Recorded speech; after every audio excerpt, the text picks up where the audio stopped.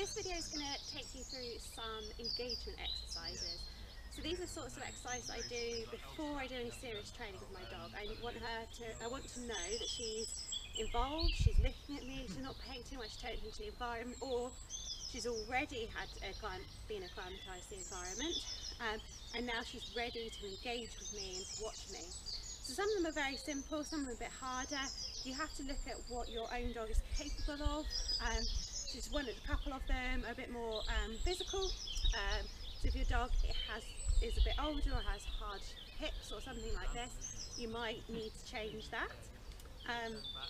Just go with a few things, but I'm just going to give you a bit of a overview of some games that I play.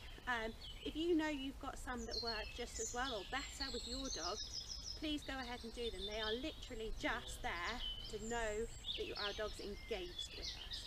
So one of the first ones I like to do is to make sure she's looking at me. So what I'm going to do is tell her she's good every time she looks at me, give her a treat. To start with, I'm going to make it nice and easy. As she returns to me, I'm going to be oriented towards her, so it makes it easy for her to look at me. Good.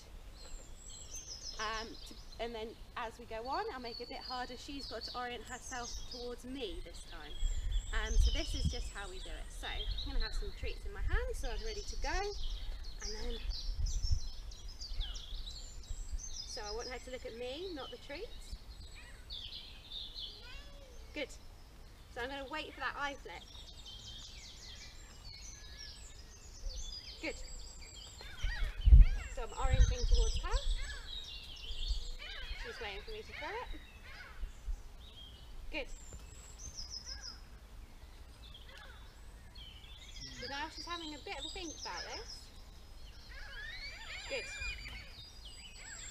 So if she's being a little bit over the top with how you're throwing them, you can just pass them to them. You don't actually have to throw. Good.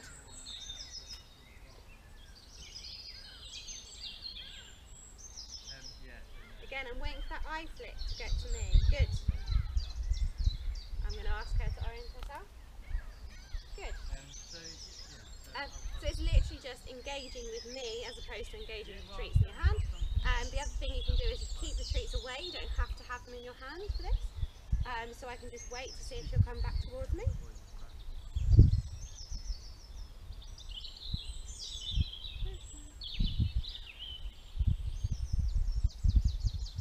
Good.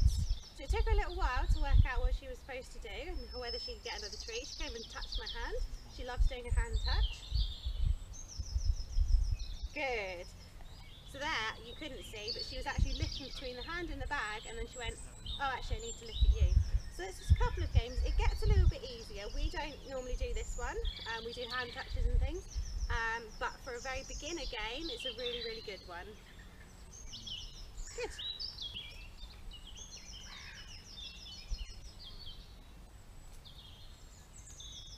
Good.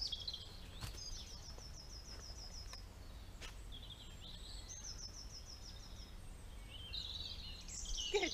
So although she's not orientating herself right in front of me, at the corner of my eye I'm looking at her and she is looking straight into my eyes. So another good one that's often played is just getting them to come in between your legs. So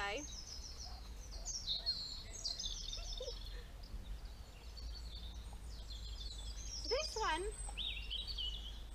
good. I don't normally do it with a treat. As you can see, my dog is so treat oriented, she's only paying attention to the treat, but I wanted to see how you would lure them round.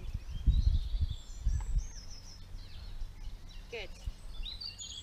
So that's the way you lure them in. Well, yeah, I mean, I'll certainly be up for it, yeah, and I think yeah. Good. So if you're not doing a lure, you can just bring them round. Good. And then you know they're following your hands as well. Good. So some dogs aren't comfortable in this position and some are overly comfortable in this position. And the other good one you can do, I like doing games with legs because they're actually following you. And you've always got your legs on you, so you can literally do them anywhere. Before you do a recall session, before you let your dog off a lead out in the park, so you know they're actually waiting for you to give them treats, they're looking at you, they know you've got treats and they know you're up for giving them out. Again, I'm going to lure her to show you, but she's going to be a bit over enthusiastic, so just be careful. Good. And I'm lifting the leg up high because it actually encourages them. So after a while, you don't have to lift that leg up, but it is a much smaller gap for them to go through if you don't. So just be aware of that. And then you can start doing it where they're not following a treat. Good. And then you can start linking them together. So that's a good one to play.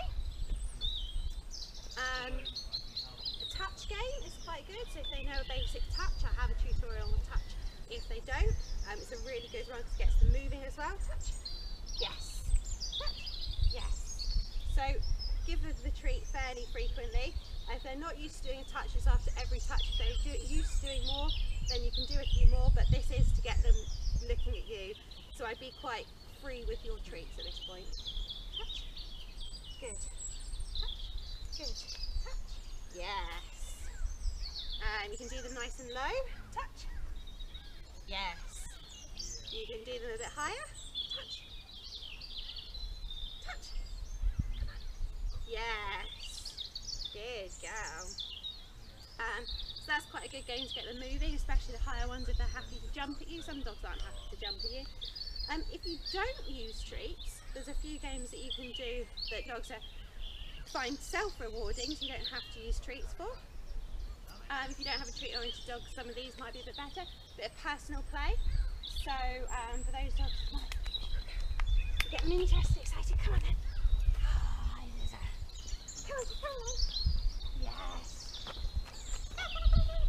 Yes. Push the gap.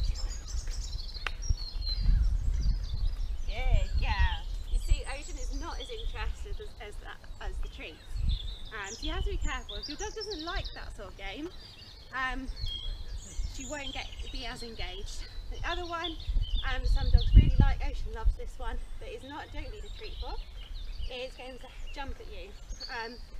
Some dogs will get into this and it'll be too much. So if this is too much for you and your dog, it becomes too frantic, too overexcited, don't do it. You don't have to do any of these.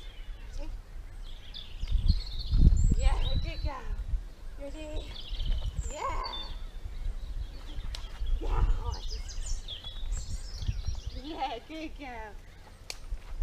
Good girl. Good girl.